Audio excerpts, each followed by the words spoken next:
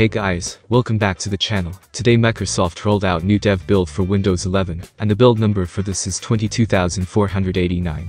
And as usual, a watermark is also here. If you want to remove it, follow the guide from the I button. Microsoft started rolling out a new entry point for your Microsoft account under Settings account. Many insiders may not see it as Microsoft is beginning this rollout to a very small set of insiders, and then ramping it up over time.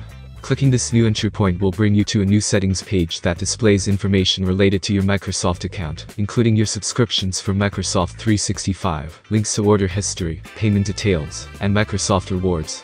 This allows you to access your Microsoft account directly within settings in Windows 11. To improve consistency, Microsoft is updating the name of the Connect app to now be Wireless Display. This app is a feature on demand, FOD, and can be enabled by going to Settings Apps Optional Features. Also, Microsoft is splitting up apps and features and settings into two pages under Apps, Installed Apps, and Advanced App Settings. And a reminder from Microsoft that Windows Sandbox now works on ARM64 PCs. Microsoft also made some fixes like app icons on secondary monitors should draw more reliably now instead of being blank. Stopped an Explorer.exe crash that was happening sometimes when using the desktop's flyout context menu. Fixed an Explorer.exe crash that was happening sometimes when dismissing the desktop's flyout. Pin to quick access is a top-level option now when right-clicking a drive in File Explorer. Microsoft also improved context menu launch performance. Also made a few fixes to help improve Explorer.exe reliability when using File Explorer. Closing windows in Task View should look less jumpy now. Microsoft did some work to help address an issue that was causing flickering at the app window when resizing certain apps in recent dev channel builds. Addressed an issue that was causing settings to crash in certain cases after going to Windows Update.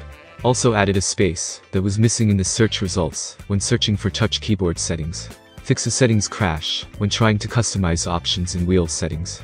And now from this build onwards, if animations are turned off, dismissing a notification using the X will no longer have an animation. Fix an issue that was causing the media controls to not show up in quick settings sometimes when music was playing recently. Also believed to have impacted hardware media key usage. And the tooltip for the Wi-Fi option in quick settings should no longer fly to the top of the screen. So that was all the changes and fixes made in this build. If you want to know more, check out the official link below. Hope it was useful. Consider like for the video, subscribe to the channel, and if you have any questions, just comment down below. Thanks for watching, and have a great day ahead.